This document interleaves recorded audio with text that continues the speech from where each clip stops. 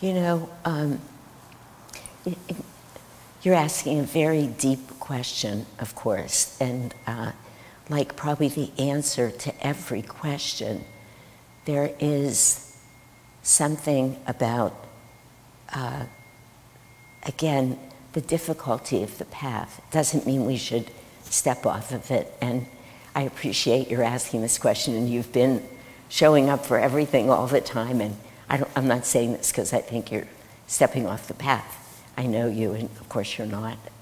But you're asking a good question and a hard one, because the question is really, when are we living our karma and using it as an opportunity to get free? Which that woman was saying, and I don't know, and I won't profess to know, whether she was listening to some divine guidance, hearing that, or whether she was being stubborn and non-accepting, which is as egoic as anything.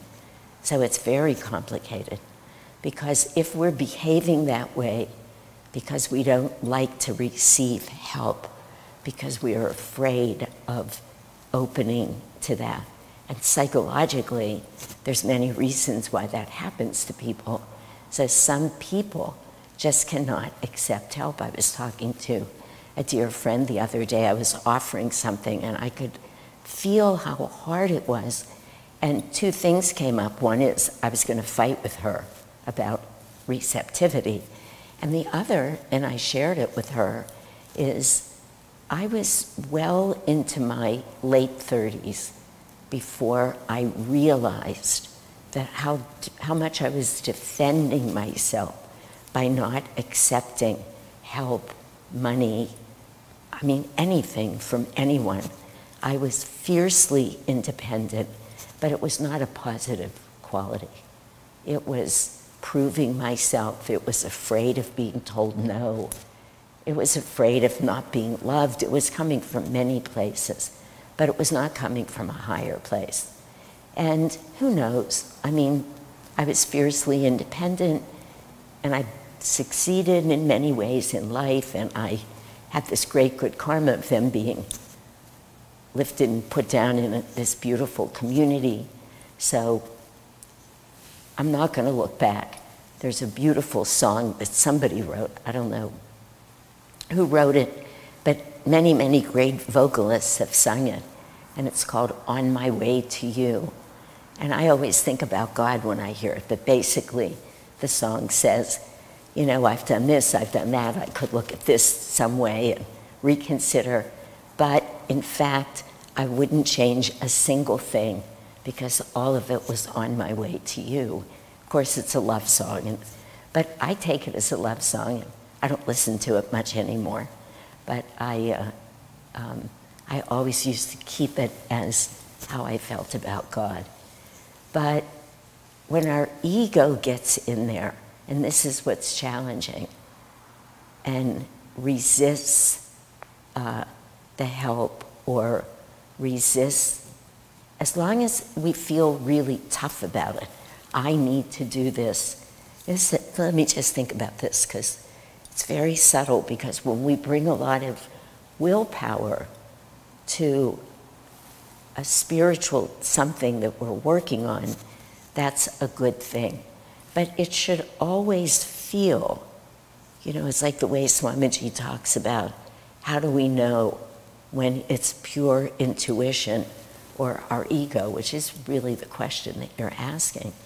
And Swamiji gives us so many guidelines about that. He literally spells it out.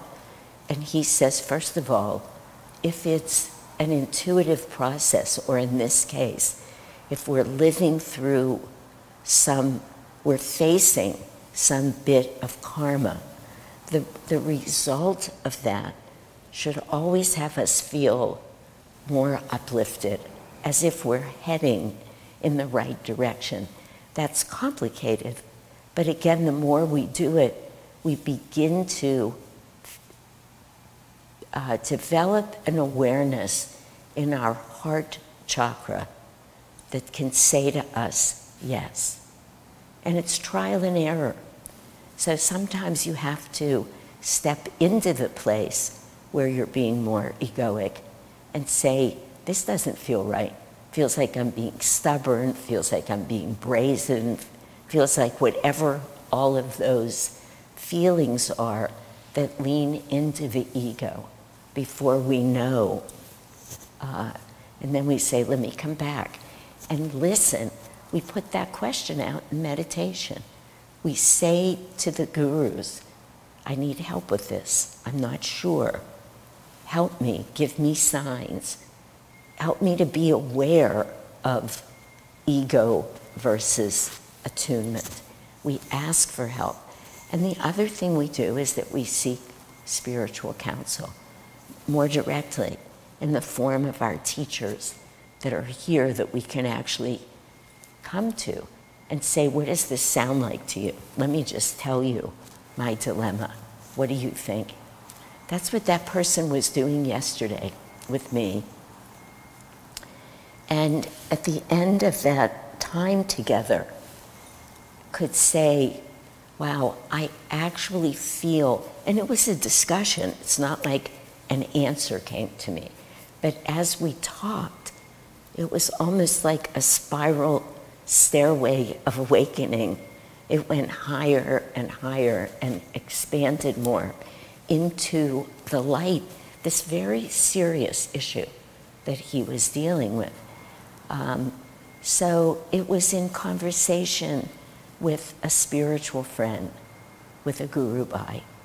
And there are many people who are, of course, none of us are perfect and none of us are without ego. But this is an important point that I always like to make, because that point comes up in discussions. But if everybody has an ego, how can I know what they're saying is true? But the more evolved we become, even though we still have our own brand of neuroses, we all do. We're all at least a little neurotic, or we wouldn't be here. So that means ego that's driving us.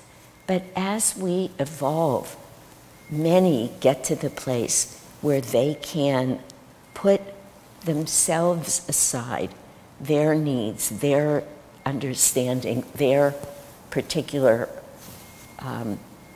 thoughts about them for themselves, step outside of themselves and really just be with you. That's a sign of a brilliant psychotherapist, and it's the sign of a very good minister or mentor or friend. Let me think about and feel, let me sit with what is your next step spiritually. So seeking counsel in that way is also a very good thing. So we have to remember to pray before we meditate. Swamiji says pray after, because we're open to answers. So to ask for help, ask for guidance, and then listen. And we listen in our heart. And it's like anything else we do, the most mundane things we do, everything takes practice.